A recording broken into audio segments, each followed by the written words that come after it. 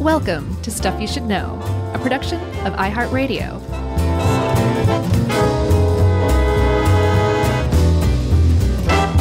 Hey, and welcome to the podcast. I'm Josh, and there's Chuck and Jerry's here too, and this is Stuff You Should Know, another animal edition, which everybody loves those, and so do I. I would love to see a master list of all the animals that we've covered. Sure. It's probably longer than I think. Twice as long, maybe. But these are about Mingos. I'm super excited because, who isn't sort of fascinated by flamingos? They're attention getters with their funny one-legged stance and their pink. Right. But when we finally went down to the Caribbean for the first time this year to the Bahamas, they had some Mingos on their property, and they would do you could walk by them and just say hi and stuff like that. And then in the morning, they would do a little flamingo parade. Oh, really? Where they would walk them around the property. And people would ooh and ah, or you could follow along, which of course we did. And that just got my brain thinking, Ruby has had a painting. We got a $10 painting, like a real painting that someone did with their hands for $10. That's quite a deal. Of a tight grouping of flamingos kind of from the neck up. Okay. That's been in her room her whole life almost. And I was just like, I got to learn about these things. That's a great composition, the group of flamingos from the neck up. I've seen it before. Not necessarily your painting, but I've seen that composition before, and it's a trope. It's great. No, it's good because it could be like trees or seagrass, like any spindly grouping of things. So this is a painting of seagrass? Well, you know what I mean. Tall, reedy, spindly things. I see. Okay. So this is a lot like the possum episode for me in that, like, I generally knew some stuff, but I learned a bunch of new cool stuff, and now I'm a big flamingo fan. Yeah, same. So you said something about them parading around. Apparently, so was there a human saying like, hey, this way, everybody, the parade's going this way, and the flamingos would kind of follow? Yeah, they had like a electric cattle prod. Right. Apparently flamingos respond to that really well. No, they had humans that were just sort of walking along and sort of, it seemed like just a very gentle, wavy, corralling type of gesture. Right. So there's a video artist, an Israeli video artist who went to a zoo in Germany. So cool. And she came up with a video, 5-minute video called 69 Bows, I think, 67 Bows. 67. Get your head out of the gutter. 67 bows. All right. And it was the flamingos responding to a hand gesture she did, and all the flamingos would bow at once, but really it's like they're ducking. And then the artist inserted, I think very earnestly, but in retrospect also really hilariously, a gunshot sound. And then the flamingos would duck every time the gunshot sound went off. It's pretty funny. Yeah, that was a little weird. I didn't expect that. This is, by the way, a video artist named Nira Pereg. Right. Give credit where credit's due, but sure. I saw the same thing, and it was interesting to see them move in unison. I watch a lot of flamingo videos. It's very fascinating the way they move about the earth. For sure. They do have a certain odd, gangly grace to them, don't they? Yeah. So flamingos actually are different from just about every other bird. Apparently, their order, Phoeniciopteriforms. Nice. Thank you. I think you inserted an extra letter in there. No, I didn't. Phoeniciopteriforms. So what? Should I quibble? No. I mean, sure, go ahead. I don't have an I after the C. I just have Phoeniciopteriforms. My brain literally was like, nope, we're doing it. I don't care what you see. We're adding the extra. So Phoeniciopteriforms. Yeah. Stupid brain. Yours sounds better, if that makes you feel better. It does make me feel a little better. But that's the order that flamingos belong to. And there's only 5 species, as we'll see. But they are just it's just flamingos that belong to the order. And they diverged from other birds a really long time ago. But geneticists and biologists love to taxonomize things. So they've tried to figure out the closest living relative to the flamingo. And what we did for a very long time was like, oh, that animal looks like that animal. They must be very closely related. And as genetics have kind of come of age, starting in around 2000 was, I think, a really big turning point with the Human Genome Project. We found that genetically speaking, that's a terrible way to classify things. And the flamingos are a good example of that. Yeah, it's kind of lazy. It is. It's also, it's old-timey and dumb in that sense. You know what I mean? It is. Like, oh, they look like storks. So let's just put them in that group. And that's what they did for a while, storks and herons. And then, no, maybe they're more like geese and swans and ducks, but that wasn't right. And finally, it took a while. I mean, the early aughts in 2001 is when they finally said, genetically speaking, they're closest to something called, is that a grebe? I'm going to go with grebe. Grebes. And they are sort of duckish. Livia helped us out. She said duck-like. I would agree with that. And what it did, though, was it kind of brought up what we're talking about. Apparently, I don't think it was like a firestorm, but I think it was a case where they said, hey, like, we should do this better. And this is a prime example. Right. And the old school taxonomists hung their head in shame and kind of slunk off and retired and died at various times. That's right. So the word flamingo bears a striking resemblance to a Spanish word, flamenco, which you can't say that word without snapping one finger at about your stomach and one above your head. I can, at least. I know. It's really the thing to do. And that word flamenco it means actually the bird, the flamingo. It also refers to that dance style and style of music, flamenco. Yeah. And it also refers to a person from Flanders, which is part of Belgium, right? So a Flemish person would be called a flamenco in Spanish. Oh, really? Yeah, and I'm not sure why those are connected and used in the same word, but they are. All right. Well, that is weird. We are going to, I guess, talk about the different kinds, the species. You said 5. Is there not a 6th? So I'm siding with the ones who say one's a subspecies of another. Oh, okay. All right. Okay. You've already put yourself in a particular flamingo camp, I see. I have, as a matter of fact, and I'm going to stay there until genetics proves me wrong. All right. Well, we'll start with the greater flamingo. This is the big fella. They can be 5 feet tall. They can weigh up like close to 9 pounds, which doesn't sound like a lot. But if you look at a flamingo, there's a lot of bony leg, and there's not a lot of body there. A lot of negative space they don't take up. Yeah, exactly. These are pretty pale when it comes to their pinkness. And we should talk, and I guess through this we'll talk about their distribution, because it may surprise you. I kind of thought it was just like, yeah, they're in the Caribbean and Florida, and that's it. Right. But that's not true at all. No. These are in Africa, Southern Europe, and Asia, as in South Asia and Western Asia.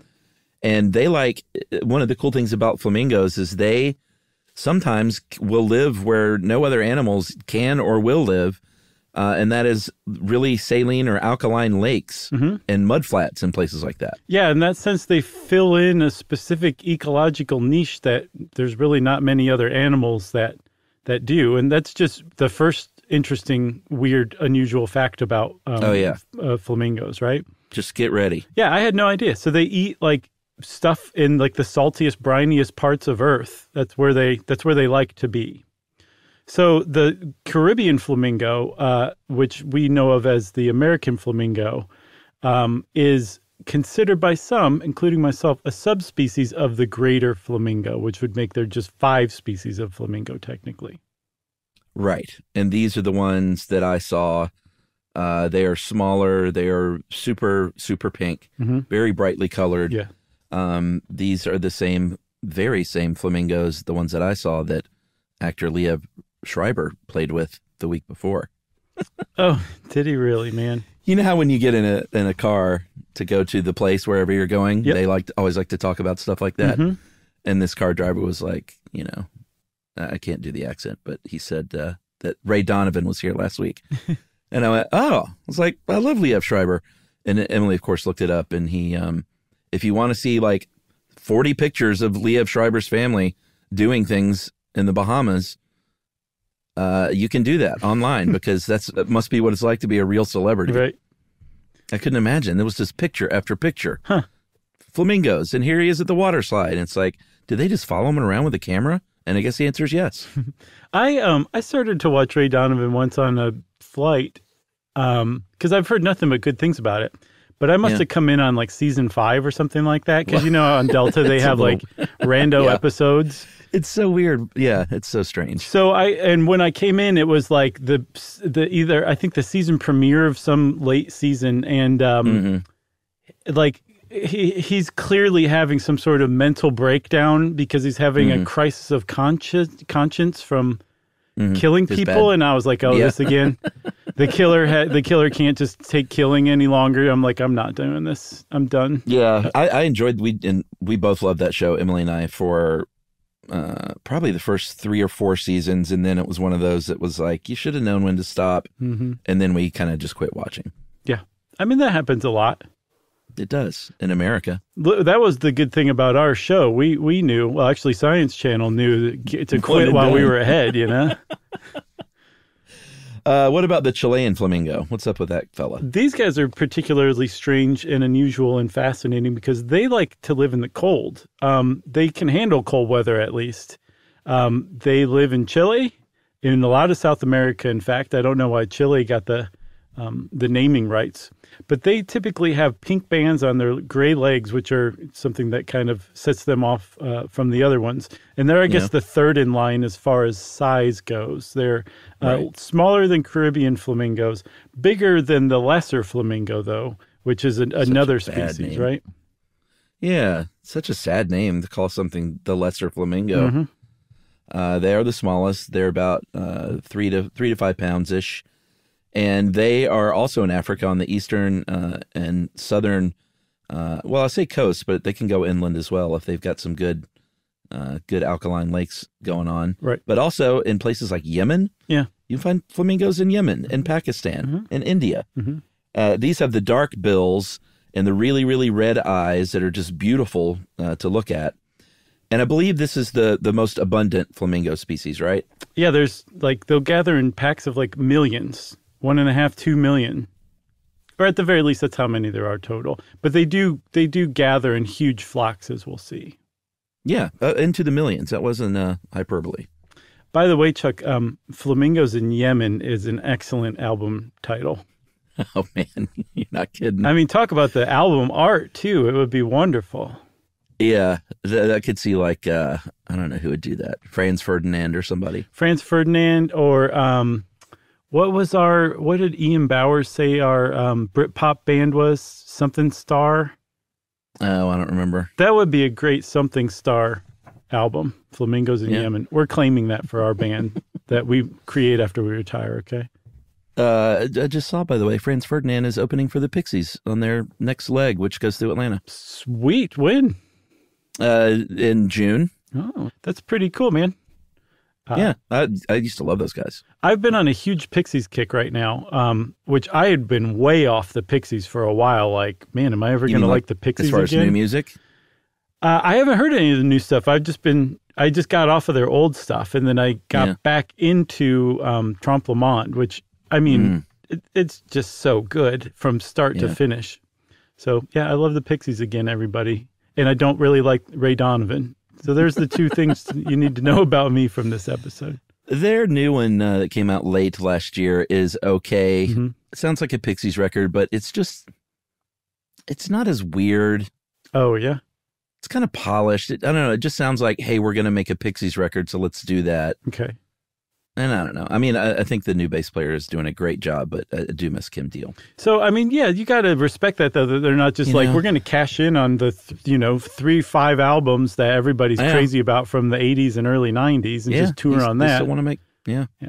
Although that's mostly what they play, thank goodness. So let's talk about, I think, the coolest flamingo, or at least the most interesting of the flamingos. Obviously, the Caribbean flamingo is the money flamingo, far and away the best, just because it's so pink and pretty and perfect size and all that stuff.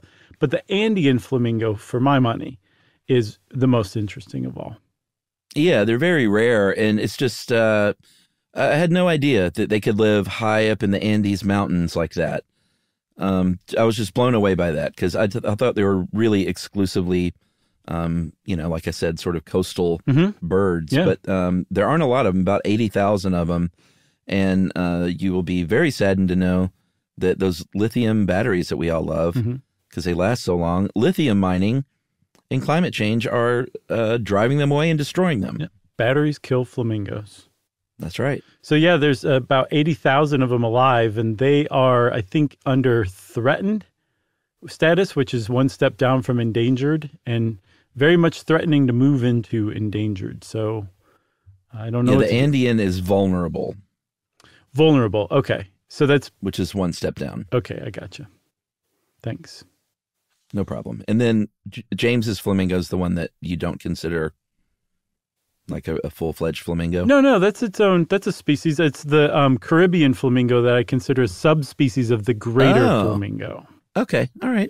Yeah, I got you. James's flamingo is, they thought it was actually extinct in the 1920s, I believe. But then in the 50s, it's a whole coelacanth comeback story because they discovered that there actually were James's flamingos that were mixed in with Chilean and Andean flamingos in South America. And not mixed in like they were interbreeding, like these huge flocks. Like we'll get across, the flocks of flamingos in the wild are so enormous and so populous. It's crazy. But these flocks these different species will kind of flock together, but they keep their distance from one another. And that's where they rediscovered the James's flamingo that wasn't extinct after all. Yeah, named after the British naturalist who studied them, Harry Berkeley James, and I guess he just felt good enough about his work where he said, I'm going to name you after me. Yeah. Now let's go have some mead. Right. All right, I think we should take a break and have some mead. Sure. And we'll talk about their pinkness right after this.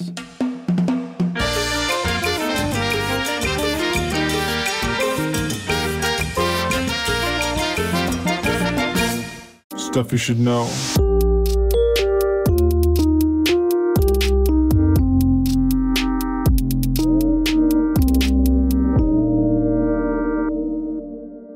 All right, we're back. One of the things I did know about flamingos, but only in a rudimentary way, was that they're pink because of what they eat. I did not know this at all. Oh, really? I think that's a kind of a common, like, basic flamingo fact, which is, why are they pink? I see. Because the stuff they eat. Otherwise, they... Oh, no. Not another one. Not another seraph. That's right. Everybody knows that, you moron. Well, then, could you do us the honors, please? Yes. And explain this? No, you go ahead. You were explaining it fine. I was just teasing. Well, it's because what they eat is rich in beta-carotene, and what they largely eat is algae.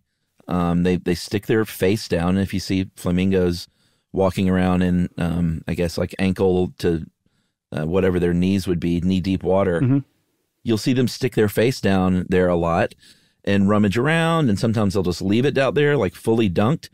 And what they're doing is they're eating. They're filter feeders, like a baleen whale. Yeah. And they're just moving muddy water around and letting water swish around in their mouth. And they have these little, what is it, like a little filter? Yeah, I've seen it described as like a comb-like filter along their lower bill. Okay. No, their upper bill, yes, because they're upside down. So their upper bill is now their lower bill when they're feeding, and that's where the filter is, right? So they're kind of like that oil pulling. You know, some people swish essential oil in their mouth to like fight cavities or whatever. Oh, I didn't know that. That's essentially what they're doing. They use their tongues to kind of swish the water back and forth and then spit it out and get some more water. And apparently they can do this like 4 times in a second. They're that fast to just gather really, really small stuff. But the stuff that they're eating is so full of beta-carotene, carotenoids actually, that the flamingos' livers break them down into a pigment, which is a fun word to say, and I'm about to say it. You ready? Mm-hmm. Canthozanthin. Oh, wow. That's way better than I would have said. I love it. It's one of my new favorite words. Canthaxanthin. Canthozanthin. Yeah, good job. So it ends up in their feathers and their skin, which turns them pink. And this is why, Chuck, I think that lesser and Caribbean is a subspecies of greater, because the big distinction, I mean, yes, the greater's a little bigger, not ridiculously bigger, but a big distinction is their coloring. And I think that it's because the Caribbean has more carotenoid-rich diet than the greater, and that they're really genetically essentially the same species. They just have different diets available to them.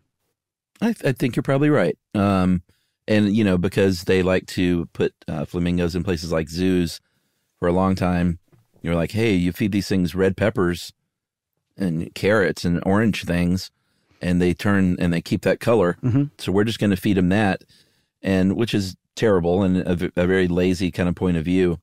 But now zoos are mostly on board, I think, with saying, oh, okay, maybe we should just feed them what they like to eat. Right. That also keeps them pink. Yeah. And also, you can turn orange. Everybody knows from eating like too many carrots or mangoes or something like that. Sweet potatoes will do it too. Spray on tans. Yeah. And that's a condition is called carotenemia, which will turn up in our live show eventually. Oh, that's right. Yeah. Look for it. Ooh, that's a nice little tease. Yeah. Watch for it this fall on Stuff You Should Know.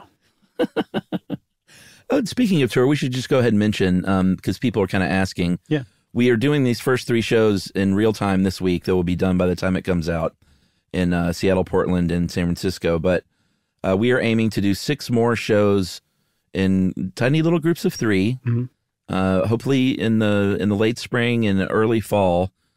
And we haven't nailed the cities down, but, that's what we're trying to do. Not 9 shows this year. You really put all those questions to rest. Well, I mean, should we mention some of those cities? I don't want people to be disappointed. Yeah, I don't know. Because we kind of know. I mean, they're going to be disappointed eventually. Why? Might as well just disappoint them now so they can be disappointed all year. Well, I think we're going to finally hit Nashville. Yeah, that's the plan. I think we're going to do Orlando again and finish up in Atlanta again, our hometown shows. That's right. What about in between? Well, we're out of the 4, I think we're going to pick 3 from probably Boston, New York, D.C., and Chicago. Yeah. All cities that are great for Stuff You Should Know, rich with Stuff You Should Know listeners. Yeah, and if we're going to do this, maybe 9 shows a year, we're going to have to mix it up because it's so easy to just go to the same banger cities every time. I know. But we've been to so many cities that turned out to be banger, surprising. Like Kansas City was a great show. St. Louis was a great show. Yeah. Cleveland was a great show. Lawrence, Kansas? Yeah. Austin's always the jam. I mean, we've been to a bunch of places that were like, this is actually a really great time. We want to come back. It's just, if we're doing 9 shows this year, we just started out with our usual. How about that? Yeah, we're dipping our toe back in the live show pond, but we also like to add a brand new state, and that's why we're going to Nashville this year. So take heed. Take heed? Yeah, take heed, Boise. Yeah, I'd go to Boise. Sure. We go see our old friend Dave Roos. Is he Boise? That's his stomping ground, yeah. All right. I think you can't tell by his incredibly chipper and positive personality. That's true. Very Boisean. And by the way, Chuck, we should give a shout out to Dave's podcast, Bible Time Machine, right? Yeah. Dave is a bit of a biblical scholar and takes a very sort of analytical view of the Bible in this podcast. It's not like a preachy thing. Right. So if you want to get to know Dave Roos, one of our great writers that works for Stuff You Should Know, you can get to know him a lot more wherever you get podcasts. Bible Time Machine. Yeah, dare I say, a sort of Stuff You Should Know like approach to biblical matters. I mean, how could it not be, Yeah. He's so ingrained. I know. Can we go back to Flamingos, for goodness sakes? Yes. Because this is where it gets really interesting to me, is a lot of this stuff in the next 5 minutes. Oh, okay. Namely their age. Did you know they live this old? No, dude, 20 to 60 years. Mm-hmm. And the oldest flamingo on record was 83 years old. Yeah, his name was Greater. He was a greater flamingo, and they named him Greater at the Adelaide Zoo. He showed up at the zoo in the 30s, and he died in 2014. And he was just this amazing resident. And apparently the Adelaide Zoo had like a flamingo encounter where their flamingos were able to mix with humans. Mm-hmm. And that turned out very badly for Greater in 2008 because 4 scumbag teenagers beat him almost to death for no reason other than he was there and he was an animal. And I looked so hard to find out what happened to those teenagers. And all I could find was that they were charged, No follow-up whatsoever, which really makes me think that they were released to their parents' custody, and they've probably been torturing animals ever since. Yeah, this one was really tough to read about. I don't need to say anything else about it. It's disgusting. Yeah, it is disgusting. And I know that Australians are like the opposite of that as people. I know. It's really surprising. Hopefully they got hit in the butt with a giant boot, like on The Simpsons. Or maybe they gave him the old Outback treatment. You know what I mean? Yeah.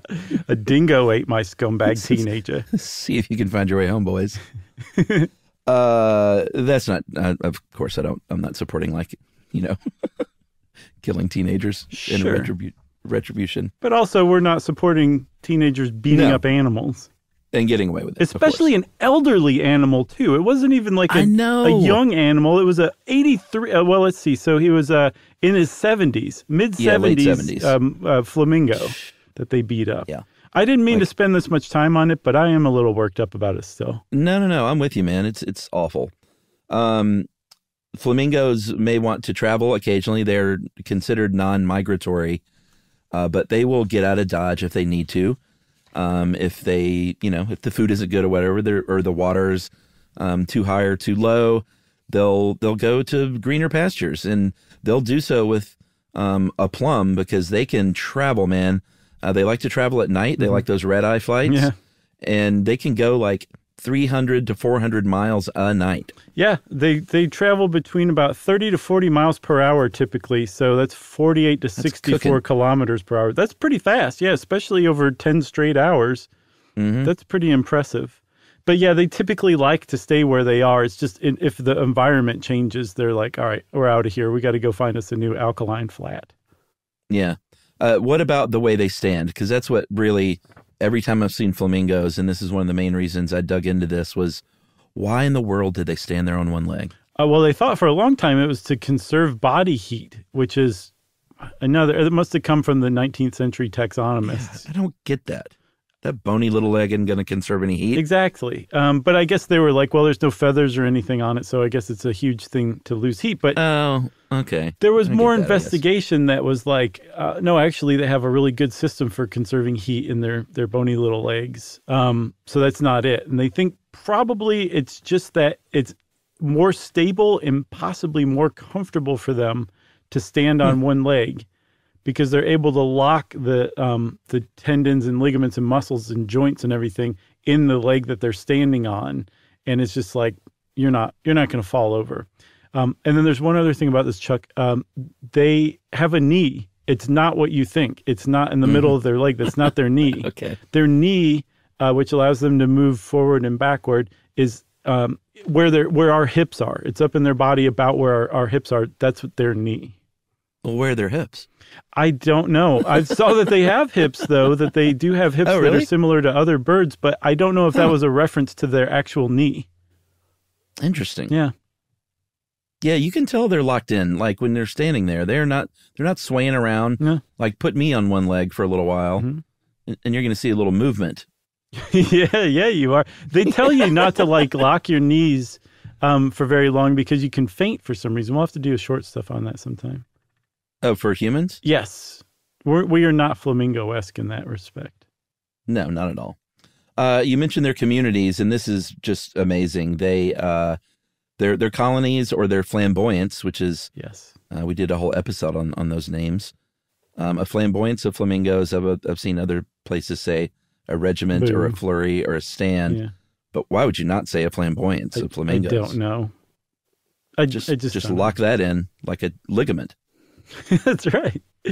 Yeah. So I think there was a study that was done in 2020 that kind of looked at these groups and started to like actually pay attention to individual members of them, and found that like that the groups have incredibly complex social relationships and interactions, and there's cliques within these larger groups, and some members will have enemies, and this is actually something I liked about flamingos. They tend to be very peaceful. Like, it's not one of those things where you're like, oh, that beautiful pink bird likes to tear the heads off of lizards and beat up one another or something like that. They're actually super peaceful animals. They like to avoid their enemies. They're just kind of like, hey, man, relax, don't do it, when you want to get They have to besties? it. Yeah, they have friends. They also are serial monogamists, as we'll see. Yeah, they get together for a mating season, and they typically change it up after that mating season and get a new partner, but they stick together through that mating season, and they will I guess we should talk about their breeding. They breed when they want to breed, which is kind of cool. It's not like a certain time of year, right, or any particular season. It's just got to be like the right spot, the right circumstance, and then they get it on. And if you want to see some fun stuff, just go on an internet video player and just check out Flamingo mating dance ritual or something like that, and just watch all the beautiful myriad videos that are online from the BBC and other places of these huge groups of like hundreds. And like you said, they can group in the millions. At least the tens to hundreds of thousands. But yes, I'll bet there was a flamingo flock once that hit 1 million, and they were like, we did it. A flock? A flamboyance. I'm sorry. Thank you for saving me from myself. And they just, they move around and dance. And if, a lot of mating rituals include dance in the wild, but it's usually like a male dancing to attract the attention of the female. But in this case, they're both trying to impress one another.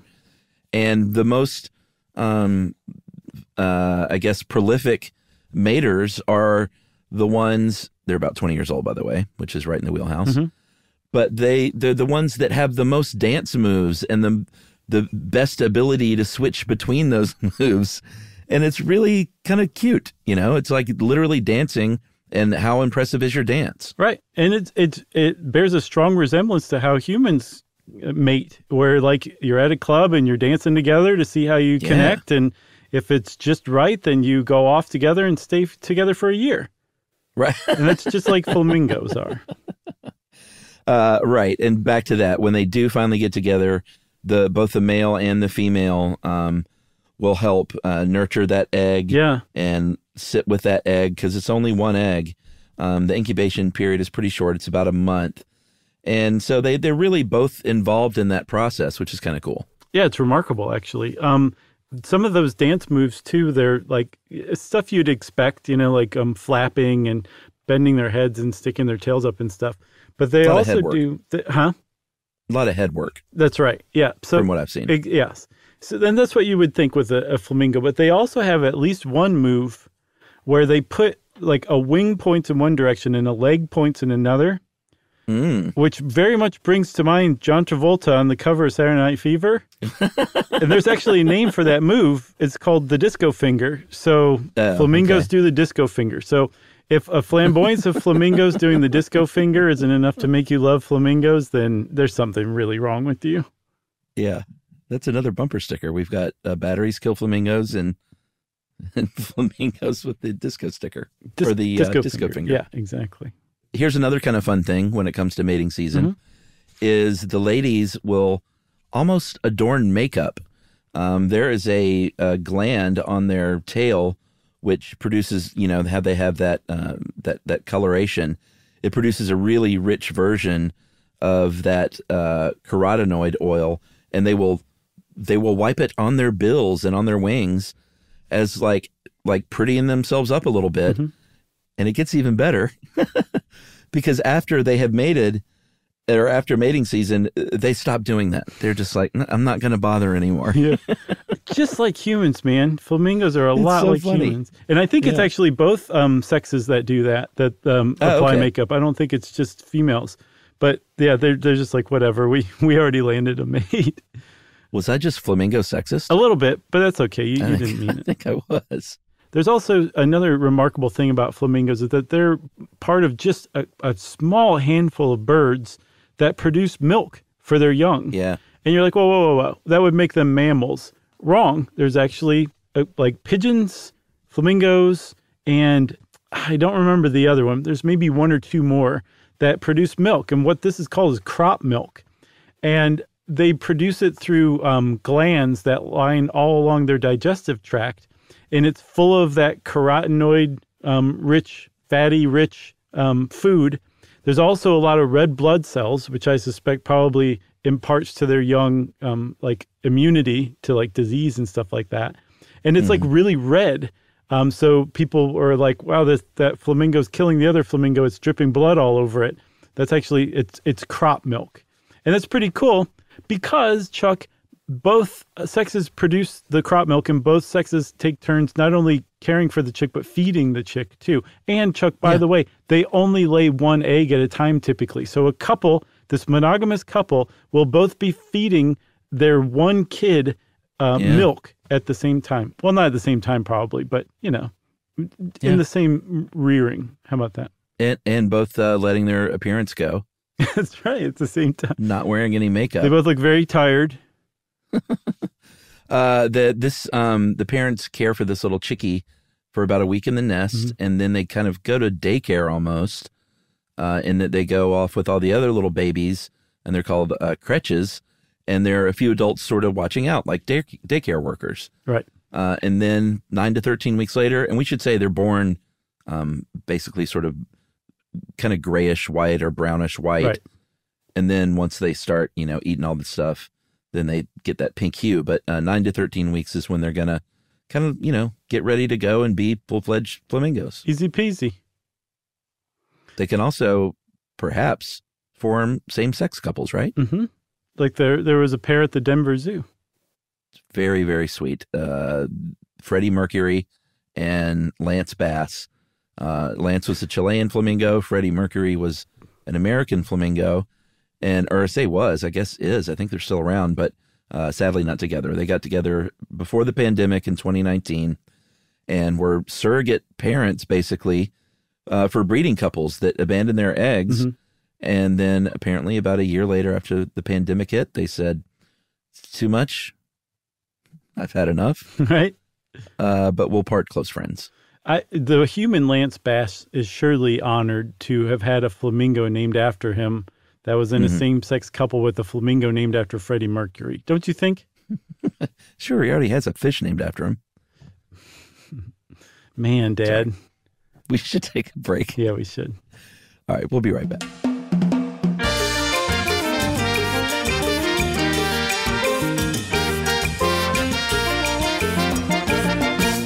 Stuff you should know.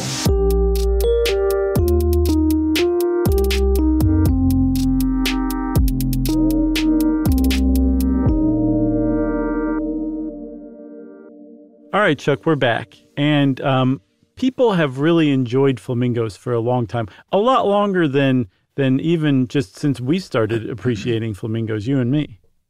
Yeah, like a few days ago. Yeah. Like way longer than that, like thousands of years longer than that. As a matter of fact, there's a cave painting from southern Spain that dates from 7,000 years before present that has a flamingo on it. It's pretty much unmistakable. Yeah, I'll just look at the cave, and there are the answers. They're in Egyptian art. They're, since there has been kids' books, they've been all over kids' books because kids obviously are going to be fascinated by flamingos because they're so striking. Sure. That's why there's one hanging on my daughter's wall. Although I don't think we have any flamingo books. Oh, you need to remedy that situation. I bet if someone hasn't written one about Freddie Mercury and Lance Bass, and there's an opportunity there waiting. I have two flamingo dads. Exactly. But, it probably would also not surprise you to learn that not too long ago in the 19th century, flamingos were hunted and killed because the ladies had to have those lovely pink feathers in their hats. They would eat flamingos. It was if you go back to like ancient Rome, it was a delicacy. And in other parts of the world too, I think. Yeah, and that's just so old-timey again, kind of dim humans. Like, look at that pretty feather. I'm going to go kill that thing that has those pretty feathers. And I'm going to kill them so often that they're going to just go extinct.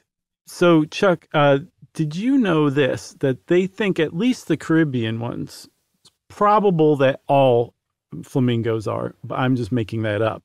But at the very least, the Caribbean flamingos seem to hail from Florida.